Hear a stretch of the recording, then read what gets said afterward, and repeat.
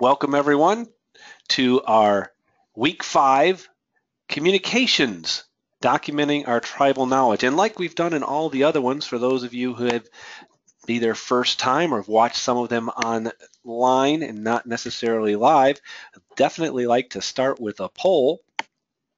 And our poll today, our first poll is, how does your staff know about what leagues you offer? Give me a second. I'll drop this up here. We'll launch it for you.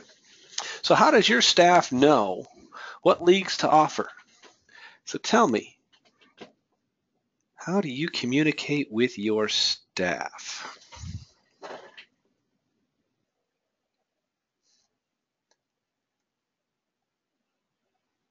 Sorry, don't have any Jeopardy music here to play, but shouldn't take you too long here.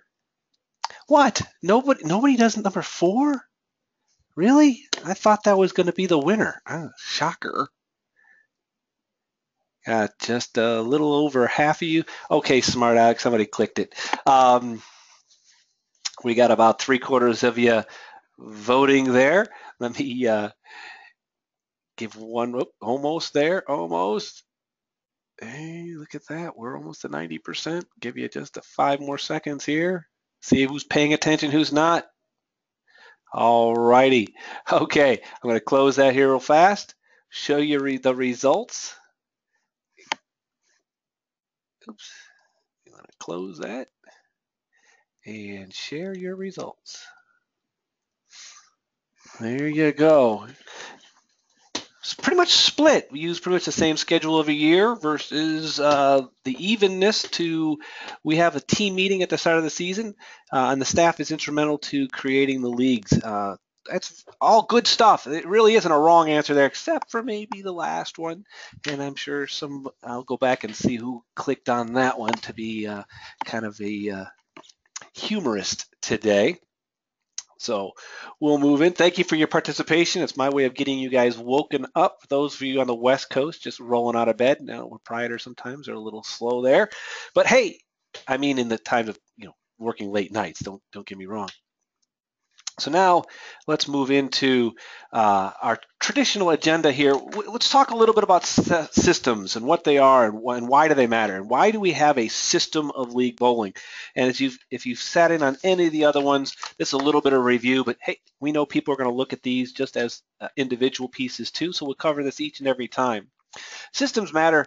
We're also going to talk about the overview of league bowler development system. And then we're going to put it into practice. We're going to cover just some 2 quick hits as we go away and then give you some takeaway and steps that you can implement right away. So a system. A system is a way to help you document your unique way of doing business. Think of it, we have 3,400 members in the BPAA, and there's 3,400 different ways of doing it. So what can you do to have it done consistently and predictably every day by every person? You got to have some systems, some policies, procedures in place so that they get it done the way you want to do it. And we're going to talk specifically about that today. You put the systems in place so the systems can run the people and then people run the systems. Systems run the business and people run the systems. The people come and go. And you can plug in people as long as the systems remain consistent.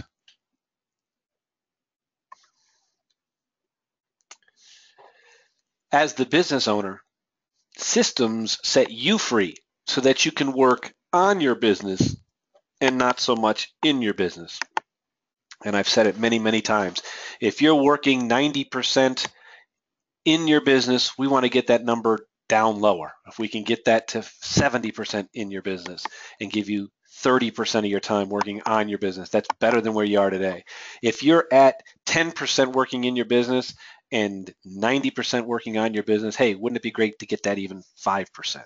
So our goal is to grow your business by giving you the ability to work on your business by having your staff working your business by working the systems. And that's why the system of league bowling was created. You get to stop being a slave to your business and transform it.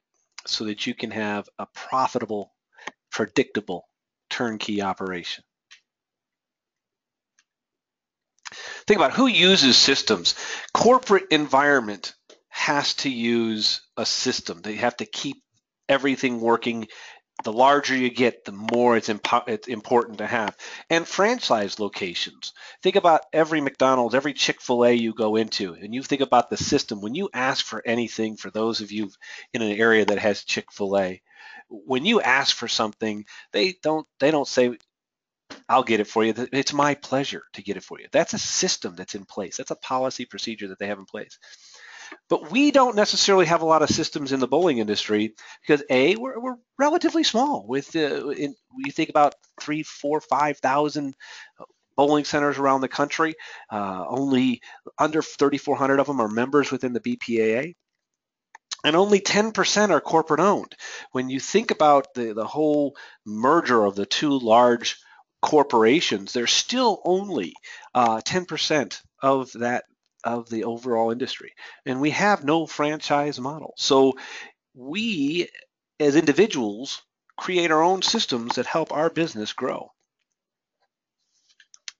So as we've gone through this, we've talked about league structure, we've talked about staffing, we've talked about benefits and recognition, we've started with marketing, but today we're going to talk about communications. And then I'm going to show you today, and also next week, we're going to talk about the files that are available for you at the bpaa.com website. So let's dive into communications. We're only going to take a little slug at just 2 pieces of this 40-some page piece that you can download. You'll see it there if you open the little orange bar, the little orange arrow on your side of your screen. You'll see there's a download there. That is the PDF that you can download. I'm going to show you how to download at the end of this from the website if you need to find it again. But just to make it easy for you, we have those uploaded here on the website. And for those of you who are watching this on recording, you'll have to go to the website, as I'll just show you at the end. So our 2 quick hits today are the concept of communication and how important it is, and then the league callback system and how it works. And I have to tell you a little bit of a personal note. I thought I was a good communicator, but no, really I was a good talker until my son started growing up. And anybody who's ever been a parent knows exactly what I'm talking about when you're talking about your kids and what you want the room to look like and what they perceive the room to look like. You wanted it cleaned, they go in there and they've just moved some clothes around. You didn't say pick up your clothes, put them into the drawers, or put your clothes away. You didn't very specifically tell them what you wanted. I personally have a son who has Asperger's, so he's quite literal in what you say, and it has taught me how to be a much better communicator than I ever thought I was. I'm good at talking, but communicating is a different story. So let's talk about that a little bit. Communication is the process by which information is exchanged between individuals. That's by definition. Okay, great.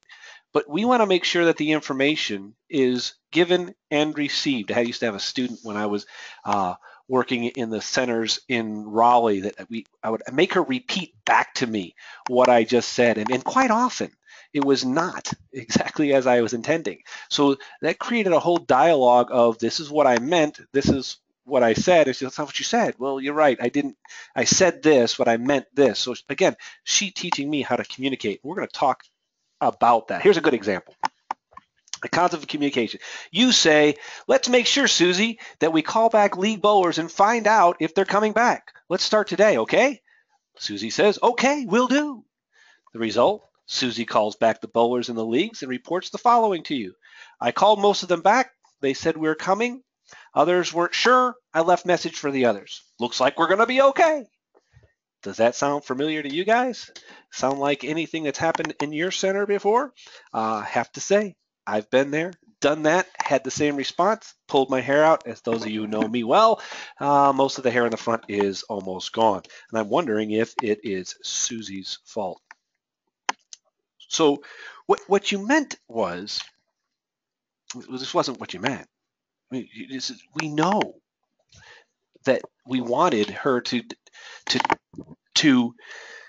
call back the bowlers, find out their intentions for the upcoming season, and record the results of the call in a simple format and to update it daily as she completes the call.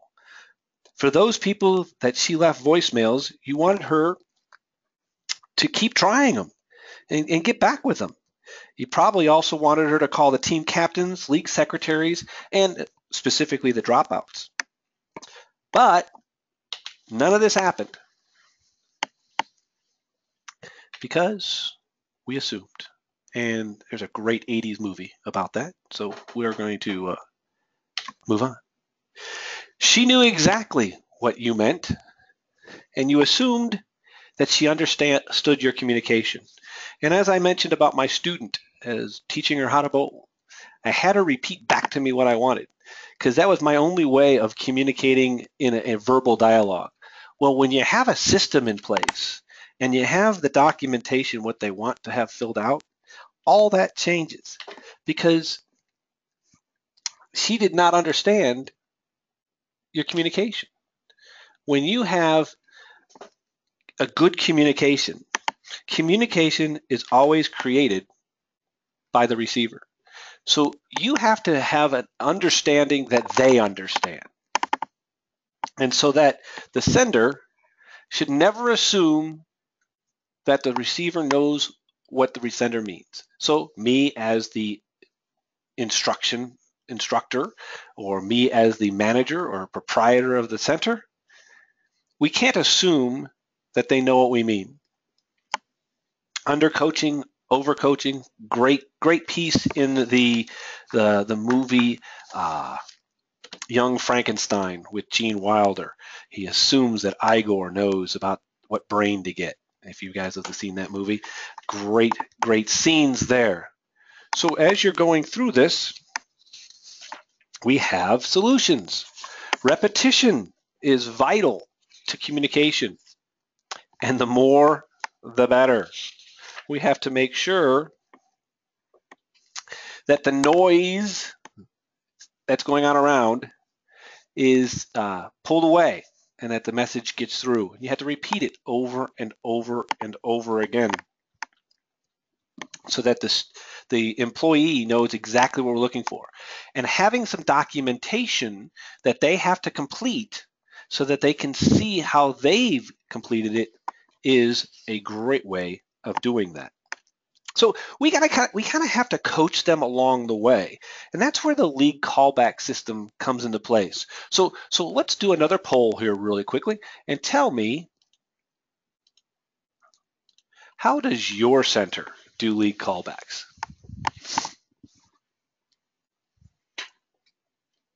Threw you for a little loop this time. I actually gave you a second poll to see who's actually paying attention, who's here. Wake up. Those of you who have been checked out doing your emails and checking your Facebook, time to do a poll.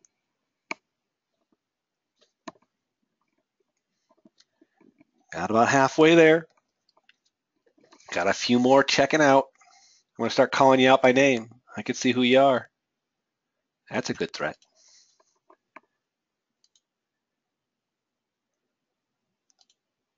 All righty, there we go. Now you got it. And this is a no-brainer. This is a no-brainer. We got about, oh, look at that, 83% of our attendees today do a call and a postcard to all the prior year bowlers. Who goes back a couple more years? I know that one of the things that we've done is gone back 3 years. And if you look in your Customer Connect program, you'll see that you actually have data that you can get back from USBC downloaded straight to your Customer Connect all the way back for 3 full years. So something to consider. So good stuff, good stuff. Let me hide that real quick and move on.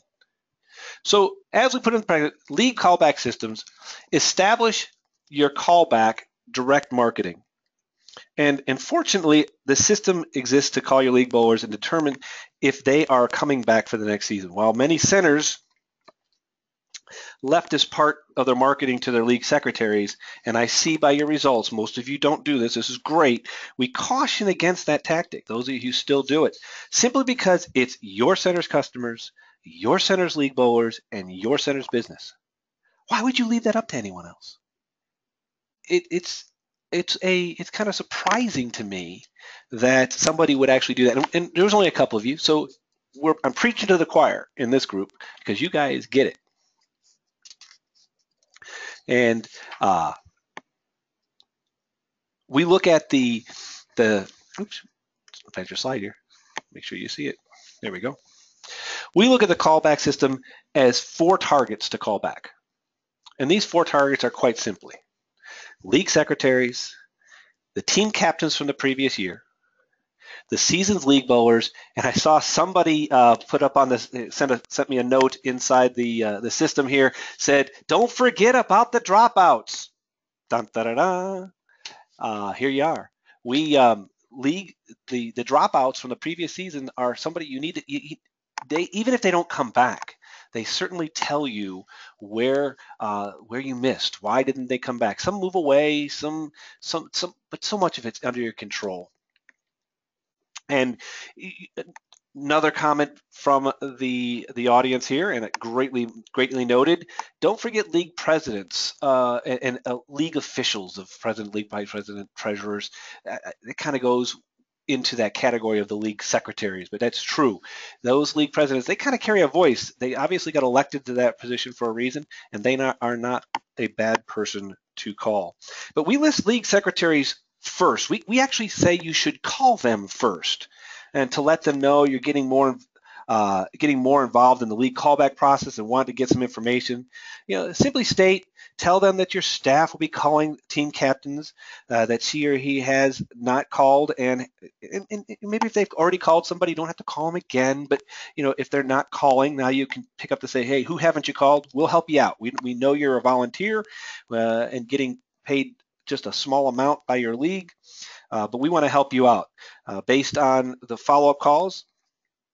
No doubt the person may feel that you took his or her territory on some of those people who are still doing it. But remember, it's your center, your mortgage, your business.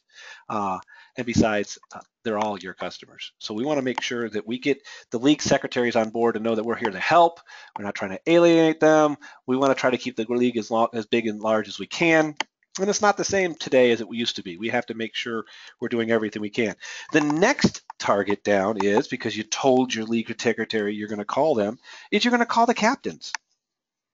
And call the team captains and ask them if they're planning on coming back. Are they a full team? Are they coming back with the same teammates as the previous year? If the captain indicates that one team member isn't coming back, make a note.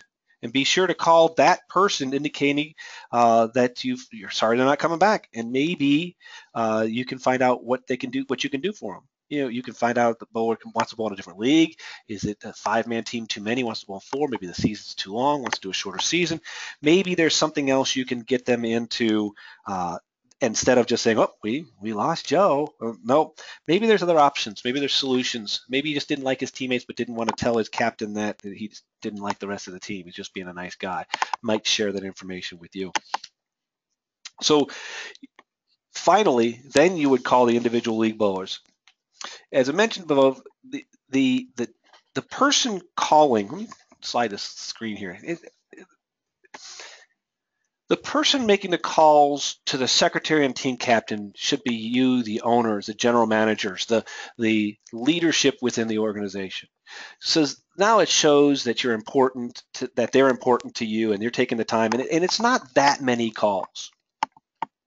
And the next level of calls, who should call back? The next level is the person in your center with the most knowledge about that specific day part. If you've got a person who works during the days and knows every senior in your bowling center, that's the person that should be calling the senior leagues. They know them all. They know what size shoes they want to wear before they even walk into the door. That's the service you guys offer. That person should be picking up the phone and calling Alice and saying, Alice, you're coming back, right? Looking forward to seeing you, and bringing them into the fold. You want to have that person who's familiar with your youth leagues, calling all the youth. It can have some conversation going on and talking about what's going on. And if there's somebody who's familiar with your mixed leagues in the evening, who works that Tuesday night, maybe you want to have them make some calls. That's an important piece to the puzzle, is we often think that we have a sales team, but most of the centers don't. Remember, the majority of our proprietors in the BPAA are smaller than 16 lanes. So we know you don't have that sales staff. Well, how do we manage it? How do we prioritize who's doing what and who's going to do what? Well, that's real simple. You work the day shift, you're going to call some day leagues. You work the night shift, you're going to call some night leagues. You work that Saturday mornings, well, we're going to have you call those. Maybe you have a coach who's a volunteer and also works at the center, or maybe you can have some volunteers also calling them back. Got a few comments that have come in. I'm going to read those off to you. They're not so much questions, they're actually input and help. I appreciate all of that. Before I jump into I'll show you a couple things here I want to show you. But it says, we've always held back the first week's fees out of the prize fund as a non-refundable deposit to help the commitment from each team in returning. So that is, John, I'm going to open up your mic. I'd like to hear what you mean by that. And let me find you here, John. I have unmuted you. Are you there, John? Can you hear me? Yes, I am. Good day, everyone. Well, thank you for your comments. I appreciate you talking about the league presidents. Remind me of that. And also, what do you mean by the holding back of the week's fees for the prize fund? Explain that a little to us.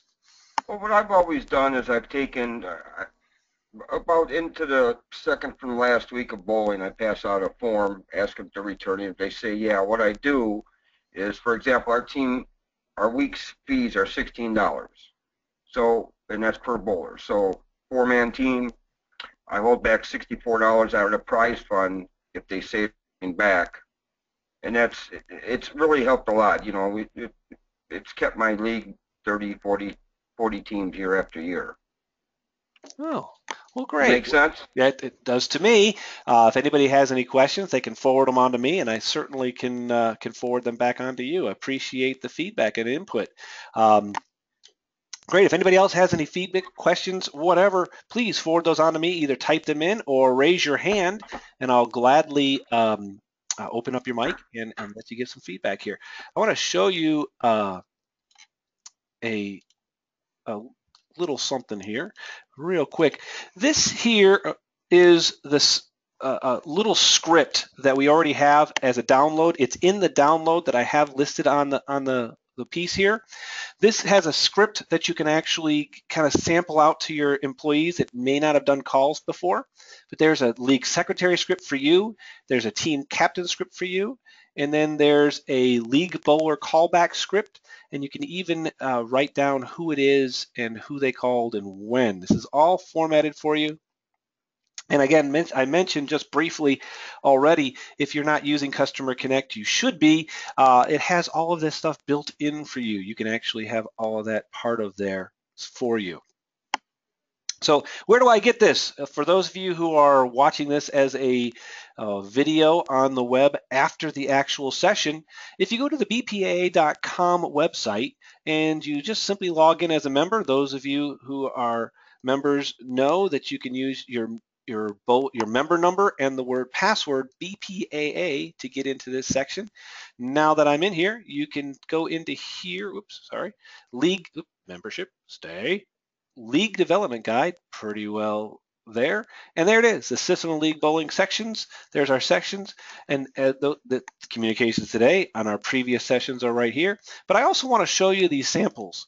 Here's samples from there's 38 different files there for you to download, phone calls to potential league bowlers, there's the callbacks, all of that is in here, and I encourage you to use this. If you haven't already done it, I encourage you to most definitely do that. And I have a couple more feedback, and then I'm going to let you go. Like I said, these are supposed to be quick hitting sessions.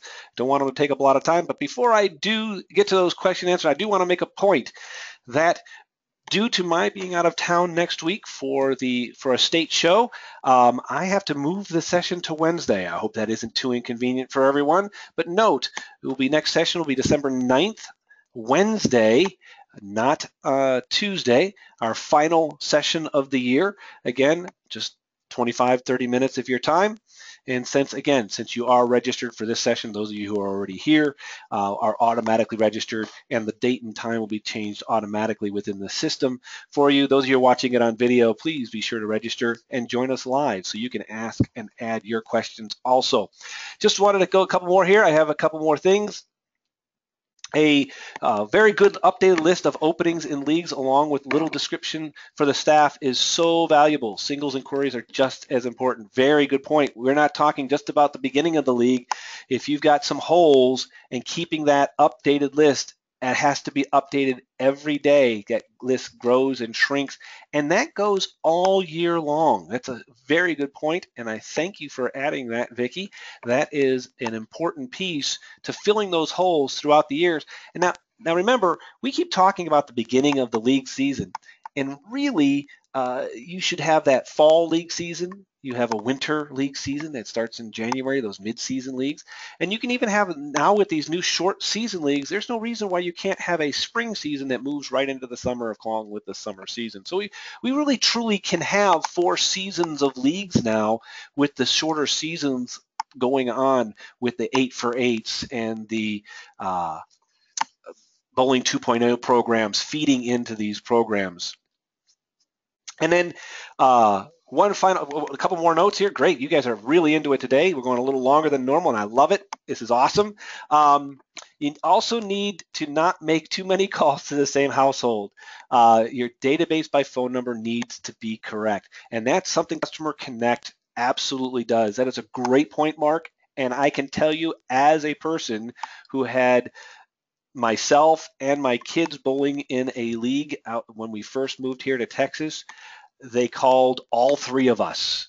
I was like, really? You just called for my son. Could you not just covered it all at one time? That is a fantastic point, Mark. And I'm glad you brought that up because again, that is something when you're sorting with Customer Connect, it actually can sort by household so that it doesn't happen. Great point. And one final note as we're running out of time. Oh, he kind of hit it. As you have the short season leagues, make sure to use this for short season. But the great point that Lou makes is that you can use your dropouts to fill the short season and fill the holes. Somebody was a dropout last year, maybe felt the season was too long. You might be able to fill them later in the season with the dropouts because they felt the season was too long. Great points. Thank you all. Any final questions, any final input? I would gladly take it at this time. If not, we'll go ahead and wrap it up and call it one more session. Thank you so much for your time and your input. The activity today was fabulous. Hope you're all having a great bowling season, and we'll see you in 8 days right here. Thank you very much.